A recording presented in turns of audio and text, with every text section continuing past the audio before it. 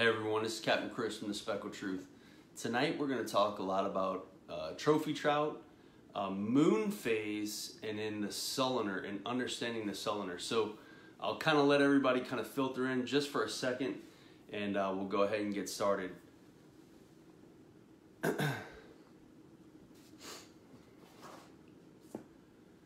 right. Yeah, some folks coming online now. Okay, so a lot to cover tonight, especially with regards to, I think, something that I've really kind of didn't know enough about, right? And so getting after it a little bit with the Dirty 30 and the trophy trout citation stuff, I'm actually starting to see a lot more compatibility with regards to trophy trout and understanding a little bit more about moon phase and in the Solunar. And so I've talked to a couple of different folks on some podcasts. So I did Salt Strong, and then I recently did one with Tom Rowland that'll come out here within the next like 2 weeks. And so we talked a lot about understanding the Solunar and in moon phase and how it relates to trophy speckled trout. And so it's good to see some folks out there, that's for sure. It's been forever since we've really done one of these, and that's on me because honestly we've been going, or at least I've been going through a little bit, a lot. I'm actually nursing kind of a shoulder injury right now, and so I haven't necessarily been on the water enough. And so in addition to that, I got a real bad sinus infection, and then with my wife's birthday anniversary, so it just kind of, the time's getting biased. But was able to fish quite a few days in March, and then not as many days in April, and they've been really good. And I want to start with that because it relates to kind of the topic at hand, and that is trophy trout, moon phase, and then understanding the Solunar. And so, again, going back for me, I live 3 hours from the coast, and so that's a stark contrast from when, one, I grew up in Louisiana, and then secondly, living in Florida just recently, and so had a lot more accessibility to the coast. And so I was able to go a lot more often. And so I didn't put as much stock and as much faith into the Solunar. I did always kind of understood the moon phase, but not so much the Solunar. And so now that we live in San Antonio and being 3 hours from the coast, I have to try to pick and choose those days in which I go down to the coast. And so I started putting a lot more stock into really increasing the odds for me and stacking the odds in my favor. That way, when I actually do make a trip to the coast, and I try to fish 5 days a month. And so when I get down there and go fishing, the odds are stacked in my favor. And so now I'm going to fish, I think, high productive spots because they've been productive for me in past. Not only that, but they've been productive for me this year. But I'm going to go and increase my odds when I'm weighting those really high potential areas and be more productive, right? And so I'm not just spitballing and going anytime I can. If I can pick and choose days throughout the month that I can go, these are the days I'm going to go, and they're based off of moon phase and they're based off of Solunar. All right, so my dad, he would he'd always say the story. We lived in Metairie. We'd go fishing before we had the camp down in Happy Jack Canal in Port Sulphur, Louisiana, down in Plaquemines Parish. And on LA 23, there's surrounded by cow pastures. And so he would always tell me as we're driving down to look at the cows. And if I notice the cows' feeding behavior, that's a good indication of the day, right? And so he'd always say, the cows are feeding, the fish are feeding. And so he also said that if the gnats are biting, the fish are feeding. But really, the cows are feeding, then the fish are feeding.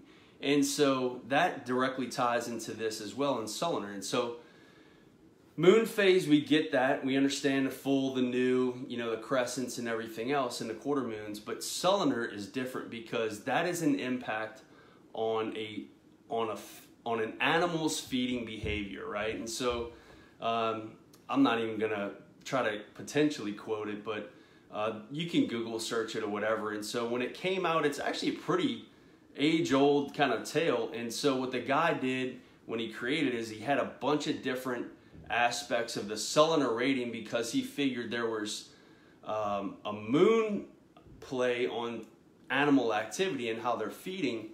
And so what he did is he created these like 33 parameters, I think is what it said. And really he kind of tailored them down to 3, right? And that was the sun, the moon, and the tide. And so when you throw those things together, that's when you get the Solunar tide charts, right? And so you see Solunar tide charts and you see Solunar charts. It's really based off of those 3 things, which is sun, moon, and tide. Okay, so how that relates though is, so you have the Solunar, right, the sun, and then you have whether that's coming up or setting, and then overhead and underfoot, and then on the opposite side you have the moon, which is the same thing, the moon rise, the moon overhead, the moon setting, and the moon underfoot. And all 3, and both of those things really create the kind of gravitational pull, and as a result it gives feeding behavior to these animals. And so animals in general obviously have those 2 factors. In the inshore saltwater area, that's when you have to factor in tide. And so if you can factor all those 3 things, there are days that are higher naturally because of the way the sun sets up and the moon, where its placement is in the sky, and then ultimately your tide chart as well, and how that's dictating whether you have an incoming getting ready to flip to a fall or whatever, right? And so that's the biggest thing. So I started to try to understand what was the correlation between really moon phase, so understanding the moon phase first, right? And whether or not that has an impact on trophy speckled trout. And so that's where the Dirty 30 and the trophy trout citation stuff really comes in handy. And so I started to, and I'm writing an article too on Louisiana Sports, and it'll be in the next month about this, but here's what I figured. So in the last really 2 or 3 podcasts, it's always been understood that trophy trout come on a new or a full moon. There's really no secret. That's been kind of the age-old adage or theory, and based off of kind of what we have here in the data set, that's really true, right? And so the last 3 podcasts that I did, I actually somewhat misquoted what I thought to be true. And so I said in the Salt Strong podcast that the new moon in prep for the new moon was actually a little bit better than the full moon. And so the reason I made that assumption was based off of the actual, so I broke it down like a month into 4 quarters. So it was like the 1st through the 7th day, the 8th through the 15th day, and then so forth and so on. And that's a result of, I basically wrote down every full and new moon for each of the months. And so what I did is, I figured if it was in kind of that 1st quarter of the moon phase, or if the first 7 days of the month, let me back that up, that it was in prep for the new moon. And so after that would kind of be coming off the tail of a new moon, and in that 3rd quarter, if you will, so that would be like the 15th through like the 22nd or 23rd, that would be like your 3rd quarter of the month. That would be in prep for the full moon, because new moons this year are earlier in the month, full moons are later. And so by the catch data that we're getting, are we seeing a correlation with them coming closer to the moon phases in times of the month, right? And so that's where I started to get through it, and I'm getting to my point of being misquoted. So in the trophy trout citation data that I have, so the data set that I have, we obviously have a lot of entries. I can't even remember, it's close to like 80 or almost 90 across all the different states. And so I like to use Texas, though, not only because I live in Texas, but it's the largest sample set, right? And so it's the largest because right now there are 71 entries into Texas. And so what I'm starting to see is month after month after month after month, if there was a higher correlation in not only the number of citations reported, but as they relate to the actual moon phase. And so just in the Texas data alone, if I broke it into those 4 quarters, the 1st quarter, which is the first 7 days, is 19. So 19 catches came in the first 7 days. Quarter 2 was 15. Quarter 3, which would be really day 16 through 23, was 13. And then quarter 4, if you will, is kind of after the full moon, because that would be like the 24th of the month through like the start of the new month, right? And so that was 23. So 19, 15, 13, and 23. That tells me that the first and the fourth quarter, so pre-new moon, post-full, has more catches. I mean, that's what we're seeing, right? And more catches reported on a day's caught. And so that tells me that that is really a higher period of catch. So if you're going to increase the odds, go pre-new moon, right? So I started kind of digging into it a little bit more. I normally don't do it until the after part of the Dirty 30, since we only had the Dirty 30 last year. But since we have a pretty large sample size up to this point, I figured I'd go ahead and start kind of taking a peek at it. But here's where I kind of go back on what I said, and it being kind of a misnomer, because if you go back to the Dirty 30 list, which is just a 30-inch trout and above reported, it's almost opposite. It's crazy. So same concept. 11 or 4 quarters. First through the 7th was 11. The second quarter was 13. The third quarter, which was the 16th through the 22nd of the month, was 12. And then the fourth quarter was 11. So we're almost seeing an opposite reaction for large, I mean like super large trout, right? 30-inch trout or above, we're seeing almost the opposite. So that tells me right there that, you know, maybe I was too quick in the assumption of just saying that big citation trout, 27-inch trout or above, are caught. You have a higher chance of catching them basically post-full, pre-new, versus really the Dirty 30 says you actually have a better chance at catching them really post-new and then pre-full. So I was like, man, let me go back here and take a look at the last year's Dirty 30 citation data. And so that was 57 entries we had last year, and I wanted to see if it correlated to kind of what I'm seeing now. And so here we go.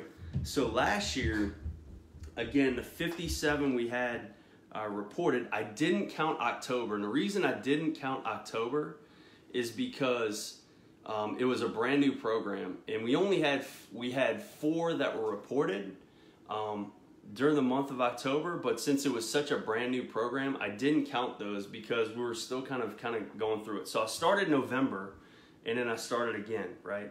And so starting in November, full moon to new moon, right? So post full moon to a new moon, last year's data was 23. Okay, there were 23 catches post full moon, pre new moon. So in prep for new. And in post new moon to a full moon, there were 30. So 7 more fish. Now again, these are really small sample size. I mean, you're talking 50. Was that 53? I'm not good at math.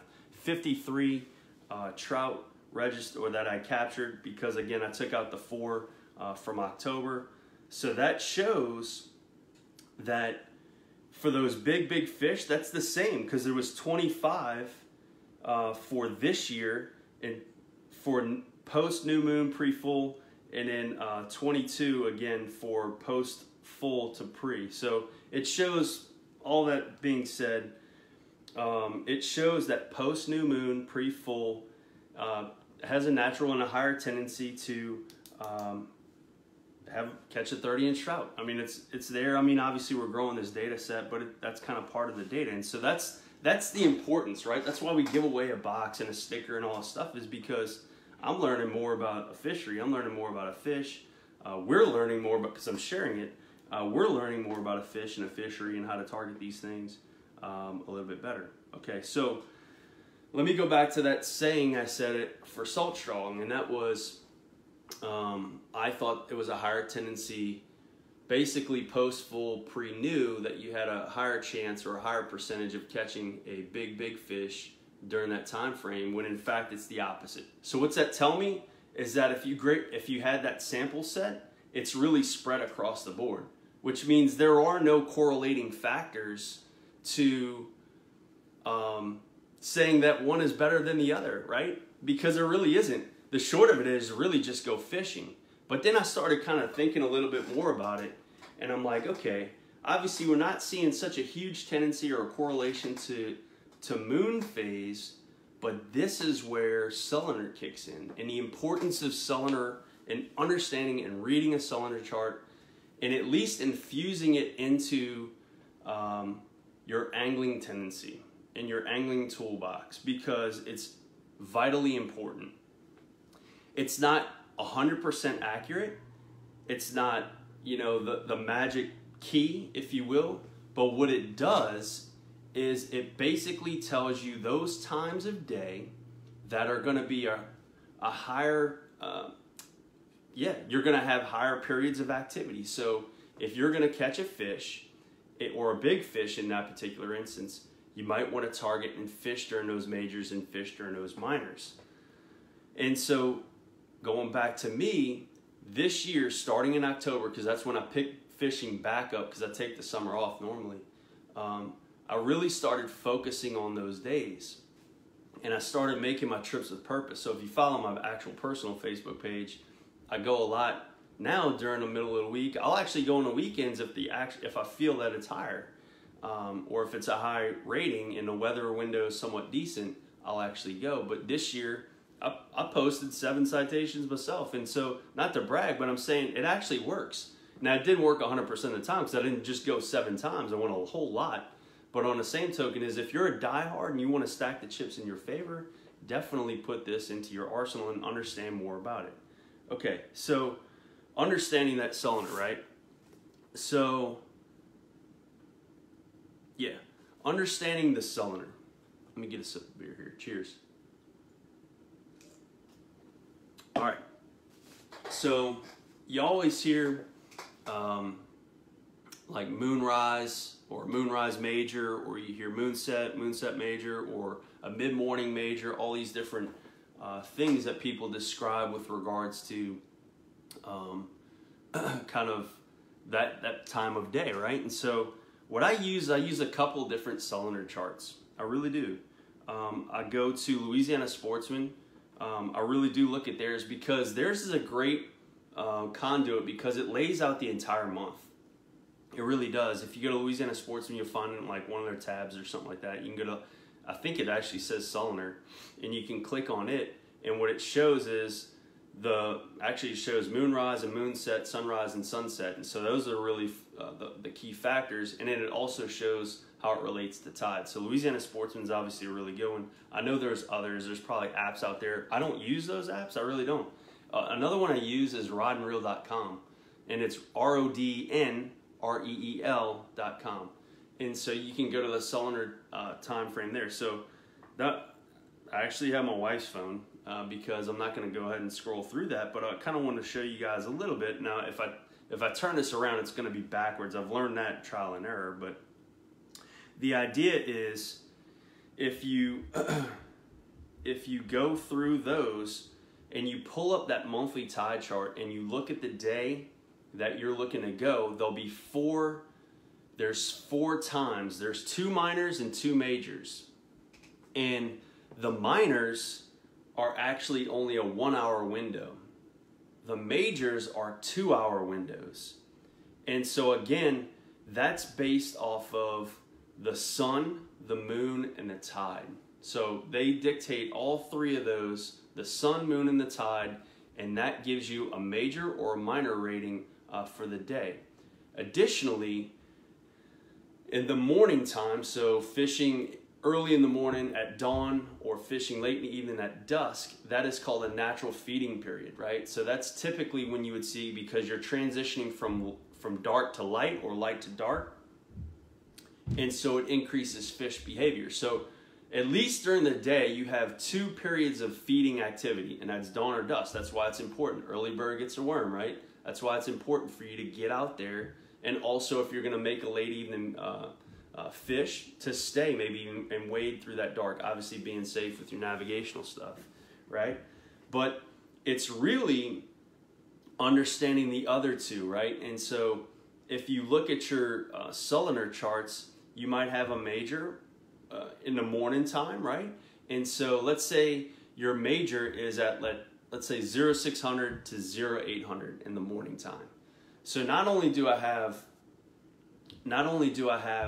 the sun coming up, but I have a major because maybe the moon is overhead, directly overhead, or the moon is directly overfoot, or the moon is setting, right? And so the idea is you have two Solunar activity, or Solunar things that are happening together in tandem, and as a result, it creates a major.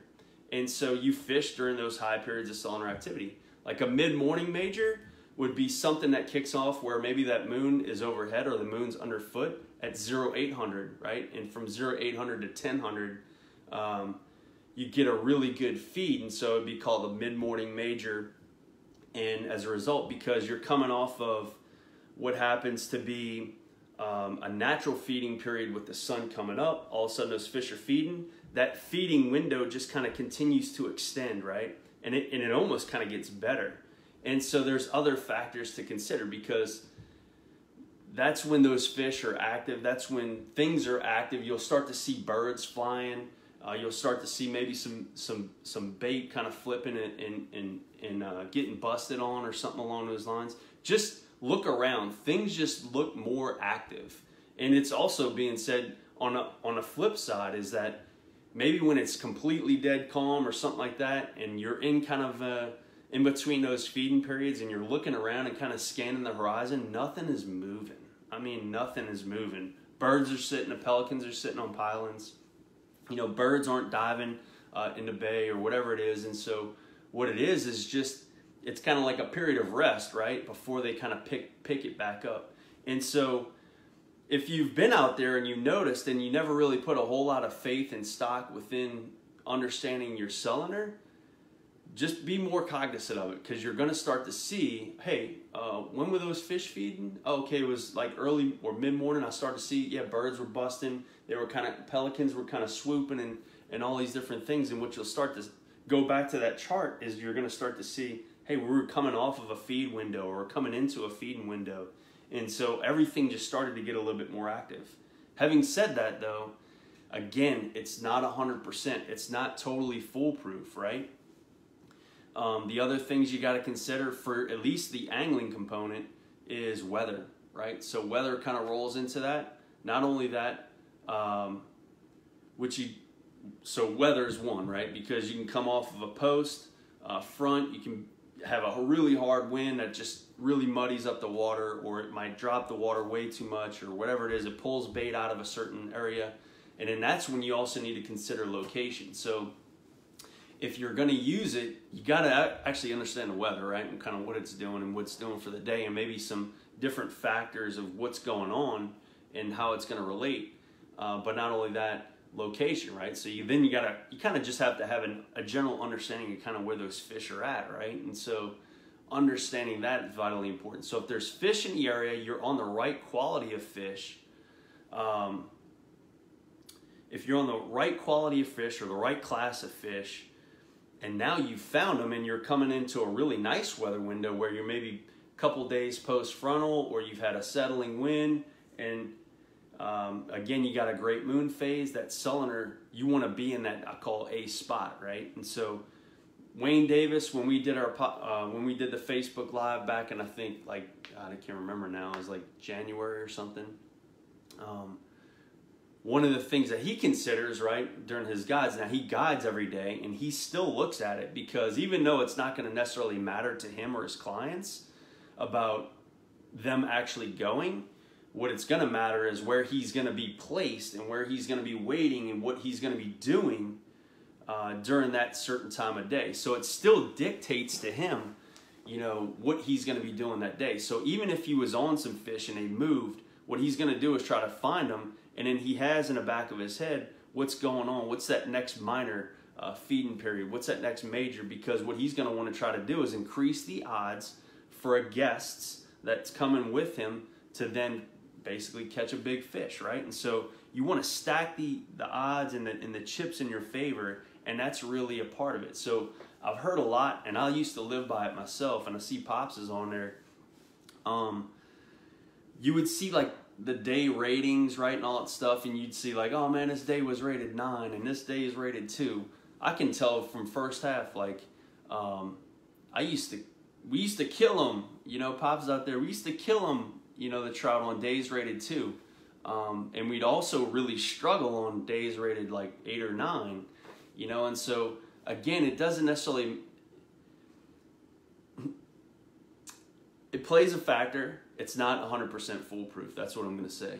We could have just been in the right location. Everybody else struggles, but we just were in the right spot at the right time. We had bait, we had good current, whatever it was, and we caught some fish, right? And that's just being out there, understanding your water and kind of what's going on. So understanding the weather and the location, and then ultimately infusing the Solunar, right? And those major and minor feeding times throughout the day. And then also factoring in the time of the month, whether you're post full moon coming into a new, post new moon coming into a full, right? What I'm finding is there's a little bit less, targeted towards, you know, those big fish eating on certain moon phases as much as I originally thought. But again, it goes back to, they kind of eat definitely around those moon phases, but they don't, it's not one or the other.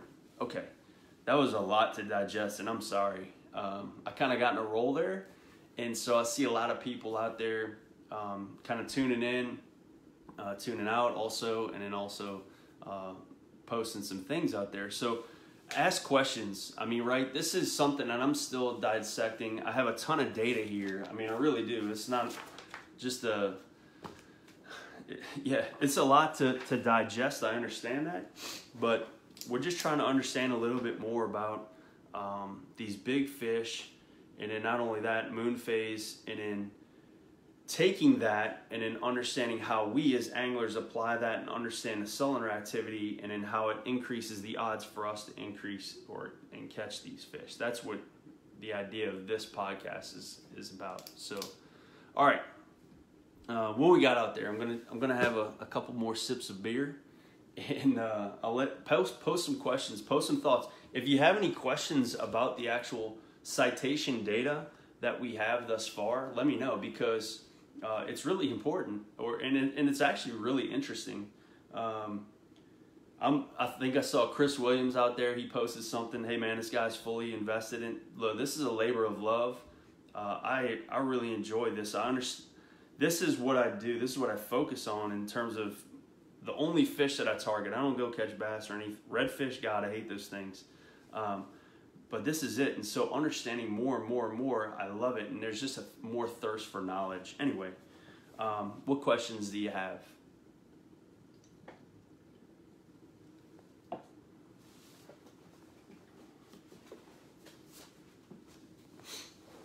First off, is audio good too? Give it a thumbs up, because I know last time we were struggling a little bit with audio. All right. So like I said, I'll go back to these. So this is the Dirty 30 citation list right here for this year. Again, across the map in terms of time of the month. Going back to the Texas citation data right here. Again, across the map, I've kind of talked about that in terms of period. Here's what I did find a little bit interesting though, is that I printed off the other 3 lists that had more than, I guess, 1 entry, right? And so that was Louisiana, Florida, and then North Carolina, believe it or not, bringing it in strong with 14 registered.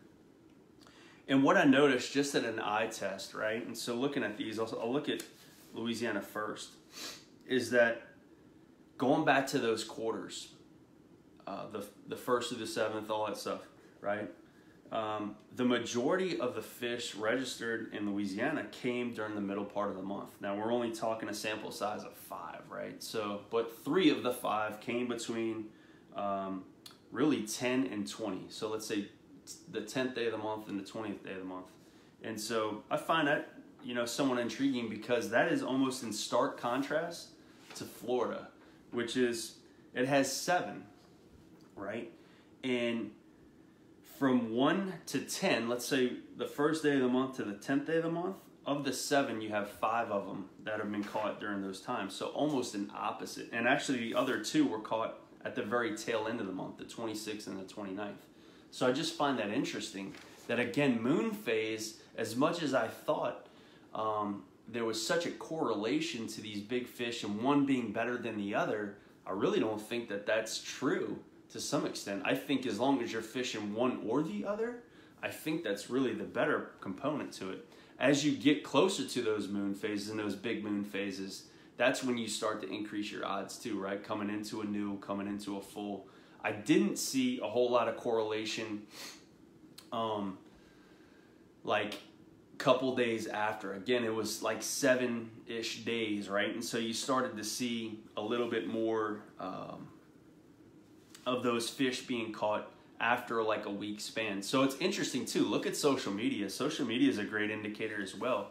And it's almost predictable to some extent now, because what you'll find is, and it goes back to those fish and feeding windows, is what you'll see on social media is you'll see a lot of big fish caught and posted, right? And I know there's more people fishing on the weekends, et cetera, but what you'll find is there'll be a period of time where you'll just start seeing bigger fish, and then it kind of goes away. And then it'll be bigger fish, and then it goes away. And so that's somewhat indicative on these lists as well. Now the good part about it is we're capturing this data, again, from Virginia all the way to South Texas. So typically there's something being caught pretty much the duration of the month, right? And registered, so that's good. But you can see it if you follow like I mean, I'm from Louisiana and I'm obviously live in Texas, but you can see even in those 2 fisheries and the friends that I have from those 2 fisheries, there's definitely like those feeding windows that kind of ebb and flow with the moon phase throughout the month. It's just interesting to me. All right. Hey, what I'm going to do here in a sec is, instead of kind of scrolling through with my finger like I traditionally do, I'm actually going to try to be somewhat high tech here and get to and look at the questions here. So give me a sec.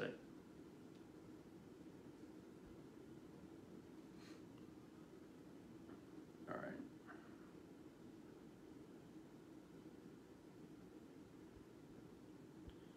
Go back here. All right, let me scroll through. It's funny, I can see myself looking down. All right.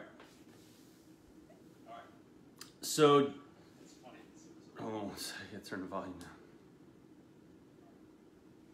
All right, Colin, good question. Do I see more fish caught in the weekends versus the weekdays, regardless of Solunar activity? The only time I really see that true correlation is around the holidays. It's interesting because, like this year, and I even mentioned that in one of the posts that I had earlier this year, but the week of like pre-Thanksgiving, man alive, on the trophy trout citation list, it went bananas. So I think I said it, yeah, between the 20th and let's say the 25th, right, of November, there were 1, 2, 3, 4, 5, 6, 7, 8, 9. There were 9, just at a glance, there are 9 fish that were caught during that week. And so that, not only is fall just a phenomenal time to fish, but not only that, probably the weather, and if I remember right, the weather was pretty decent. And yeah, November was great.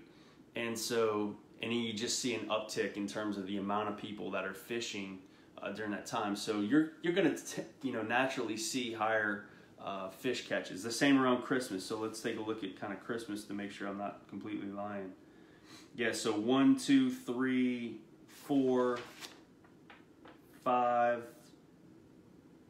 5 were, and there were 10. So there were 10 registered in December, 5 of which came in that kind of week prior to Christmas. So that should give you some indication there that there's probably just naturally more people during those times.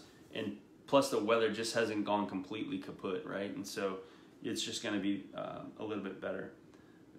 January and December, though, are interesting because I saw on the trophy trout citation list a decline, right?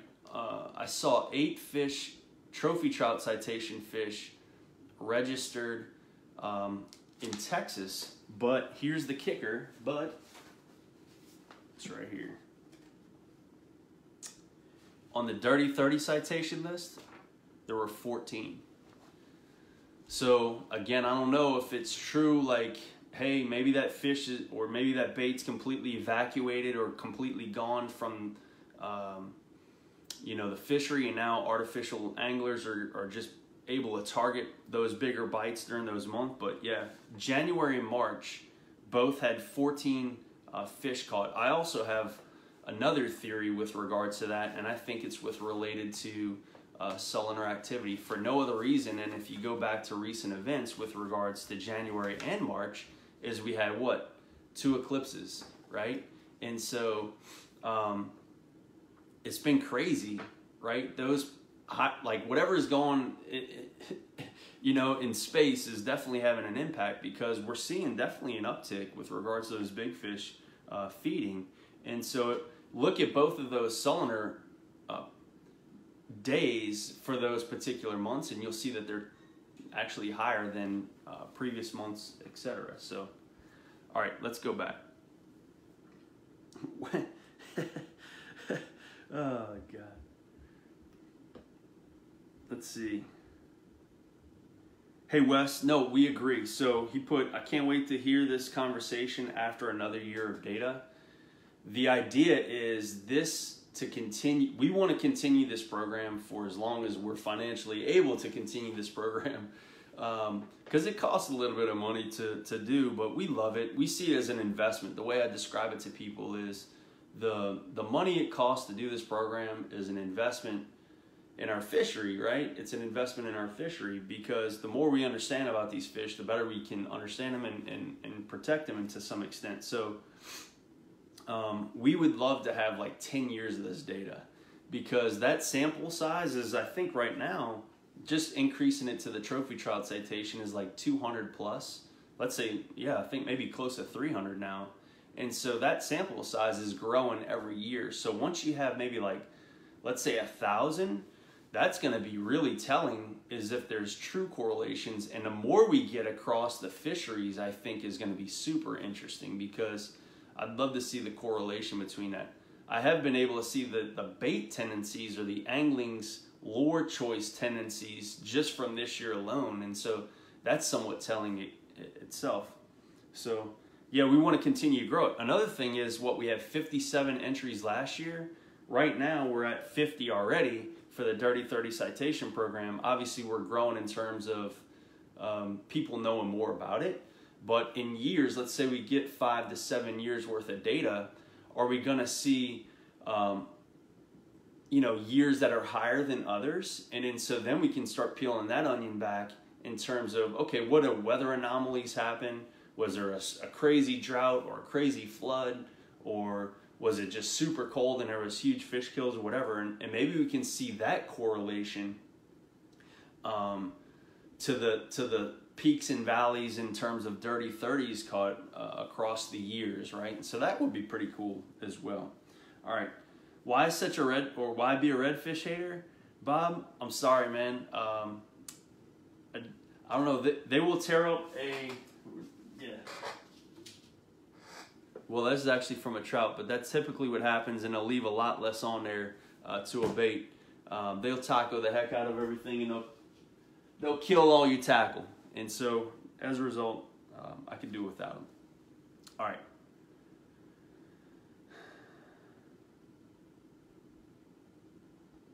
No, absolutely, Gordy. And I think I mentioned that to some extent. Those monthly forecasts are great tools, but you have to factor in weather conditions of the prior weeks, days. Absolutely, 100% agree. You know, the biggest thing we want to do is make it easy for anglers to register their fish, right? But I think it's now time to start asking for a little bit more data upon entry, because again, we're trying to grow the data set, but we're trying to grow it with quality data. And so asking maybe for time of catch, or and really it kind of boils down to me as well, right? Because if I'm looking at those days in which they were caught, if I can peel the onion back in terms of the weather, I think that'd be interesting as well. Okay.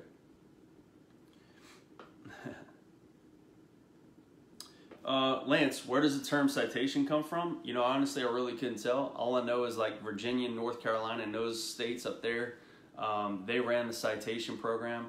And how the trophy trout citation and the Dirty 30 citation program came about, well, they actually give you like a certificate up there.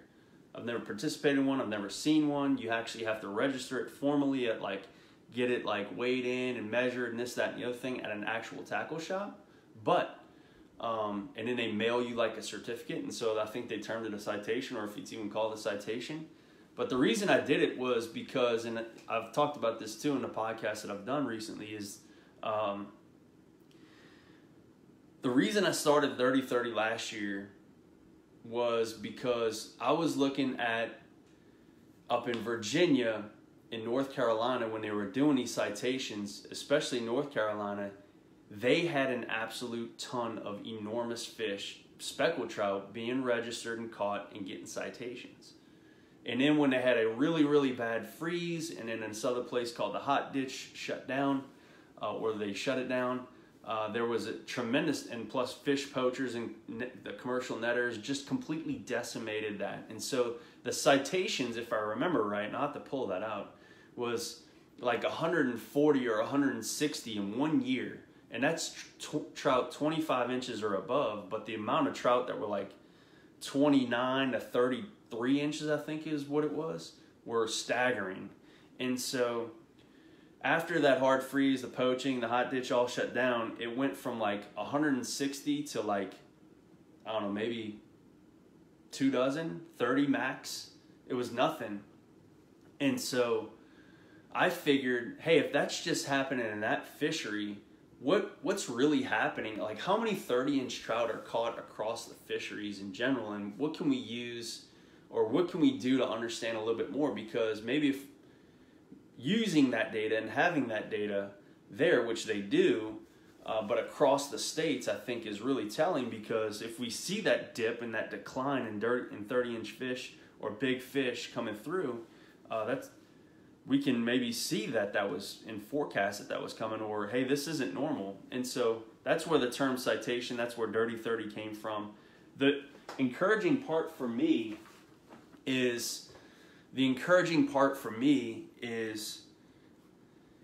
in Texas, right? And not only just Texas, but in general, but especially here in Texas, this is the trophy trout citations, right? And so this is 27 to 30 inches. So, right, 27 to 29 and almost 30 inches, right? And so if you think about it, these fish right here, and the majority of them are released. I think there's a 5% kept ratio.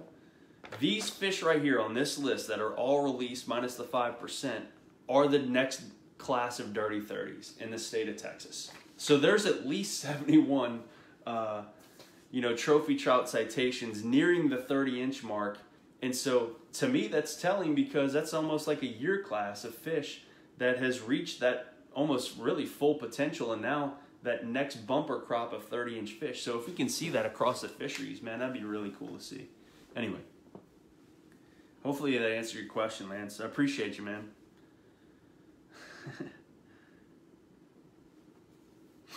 All right, we'll get there. All right, Chris, which months and why do you feel is better for targeting these big trout? I got to this with last year's Dirty 30 citation data, and I talked a little bit about it. And go back and listen to Salt Strong podcast. It's actually, I thought it was really good. We talked a lot about the data and mining the data, if you will. And so last year, November, actually, shoot, I have it right here. Give me one second. I'm like, wait a minute. All right. Shoot.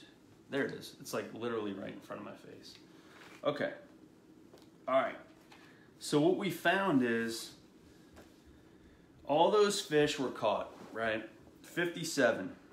14 came in fall, which was October through December. Winter, January through March, had 16. Spring was April through June.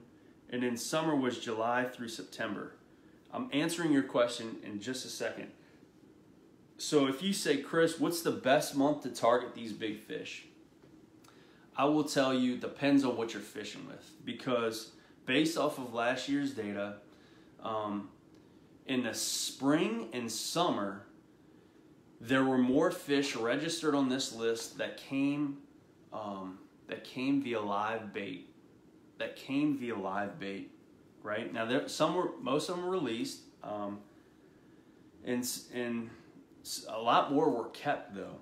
But in fall and winter, if you're an artificial guy and love to fish artificials, all but like one. So again, I'm not crazy good at math here, but 30 fish. So there were 30 fish across that 6 months. So October through March. Of those 30 fish, 29 were caught on artificial baits. 29 were caught in artificial baits. And I think there's something to be said for that. And the reason I say that was because if you're into targeting big fish on artificial baits, the colder winter months are hard to beat. Now, if I had my personal opinion, I would probably say November is my absolute favorite month before it gets just crazy, super duper cold, crazy stuff. Plus, there's just a tremendous amount of bait still in the fishery, but it's dying out. And then on a tail end of that, I would probably say March is, late January, March is like my second favorite time of the year. And so I would narrow it down to those two. Now, again, I target, I fish artificial only 100% of the time. And so I've now seen that increasing my odds in terms of fishing those times of year with artificial baits, it holds true that maybe there's just less bait in the fishery.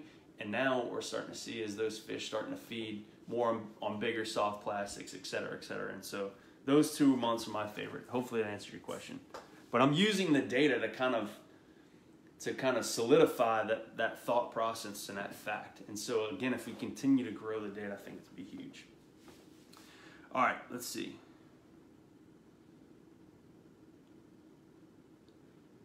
Donald, so did you collect the data in 2017? I did, but it was only for the Dirty 30 citation program. We didn't have the trophy trout citation program because honestly, we didn't really think about it, but the more we started thinking about it, we're like, man, a 27-inch trout in Mississippi is like a 30-inch fish in Texas.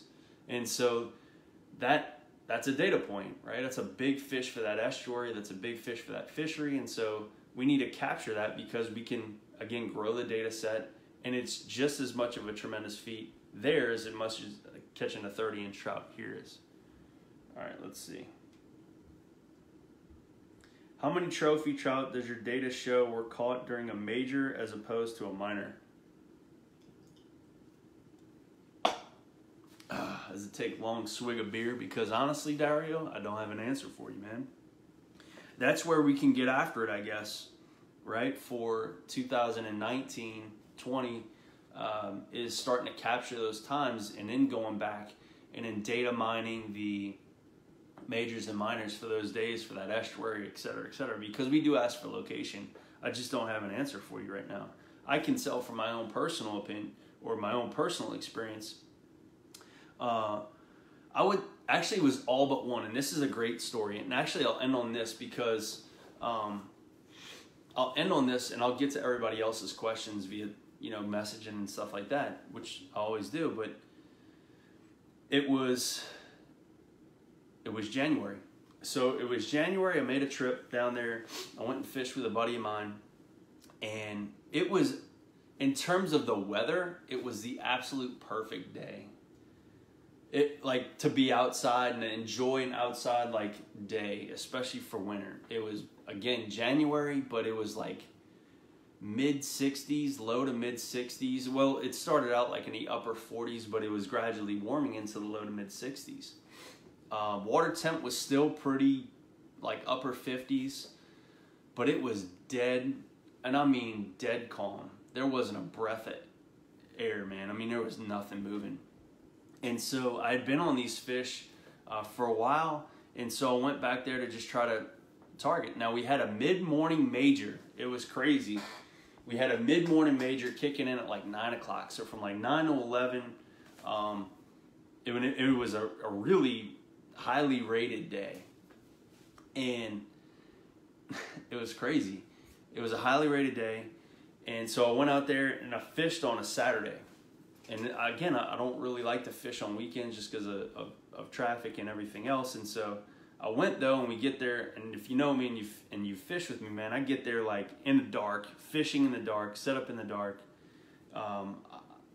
And I like to fish into the light, right? I don't like to be running around and then getting there. I like to be set up, postured, kind of preparing to go in the dark, maybe just a slight hint of light. And so getting out there, you know, started on my flat in the dark, caught one on the top water. Okay, it's a little 16-incher, caught two on the top water. You know, I caught my second one on the top water, about an 18, 20-inch fish. And so that bite kind of lasted.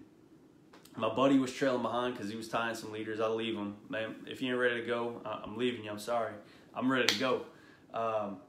But I'm out there, and so he wades up next to me. He catches one, is like 21 inches on the top piece. And so we're like, man, this is going to be a really good day because this is like natural feeding period. Sun's just coming up.